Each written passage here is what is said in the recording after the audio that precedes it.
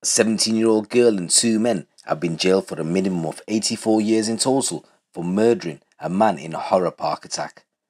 Teenager Dionne Timms-Williams, who was then just aged 16, joined Jason Edwards, who was 25, and Lee Strickland, who was 36, for the brutal robbery and killing. Father of two, Dr. Gary Jenkins, who was 54 years old, was attacked in the shadow of the historic castle, whilst audio CCTV footage captured his dying pleas for help.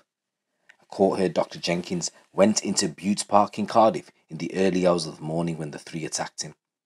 Timms-Williams was spotted laughing by a witness as she punched and kicked Dr. Jenkins. She could be heard shouting, "Do it," in a 15-minute recording. Edwards could also be heard on the chilling footage as he shouted, "Stamp his head now, stamp on it." Cardiff Crown Court heard the witness, Louis Williams, desperately tried to shield Dr. Jenkins from the fatal blows near the Summer House Cafe. He told police that Timms-Williams was fucking evil, sadistic, following the attack. In his victim impact statement, Mr. Williams said, "I still feel this is not about me. I did not get killed. I feel guilty still. I'm shocked that a juvenile can do such things, and it has made me question our society." So the court heard Mr. Williams was left wondering, should I have been a better fighter after Dr. Jenkins' horrific death? The prosecutor previously said the attackers had positioned themselves in the park to target somebody for robbery and violence. Strickland was spotted on CCTV just 8 minutes after the attack when he attempted to buy whiskey with Dr. Jenkins' stolen bank card. The court heard Edwards and Timms-Williams was also seen on security footage after they left the park and shared a hug. Timms-Williams later gave a prepared statement to police where she claims she was forced to join the attack because she was scared for her life. She said, "I was terrified and scared for my life. I thought if I didn't do what he wanted, I would die. I couldn't believe what was going on." The trial previously heard that Dr. Jenkins had gone to the park looking to meet like-minded men on July the 20th last year. However, he was rushed to the University Hospital of Wales, but he died of an unsurvivable brain injury 16 days later. In a victim impact statement, his wife said the family's world fell apart when they found out about the attack. She said, "As a family, we are devastated to learn what happened to Gary, as he was such a kind soul who would not hurt anyone. Gary was smart and funny and the heart and soul of every party."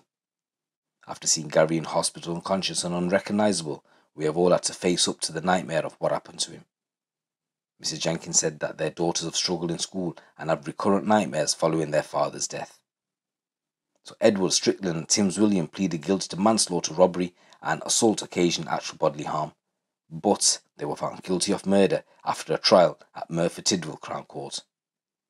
The defence, Caroline Rees for Timms-Williams, said the teenager had borderline personality disorder and experienced alcohol and drug dependency following trauma.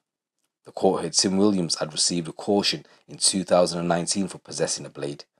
Edwards had 35 previous convictions and Lee Strickland had 58 convictions on his record. Judge Daniel Williams said Gary Jenkins was kind, generous, he was compassionate and was humane. He was a much-loved husband, a father, a brother, an uncle and a friend.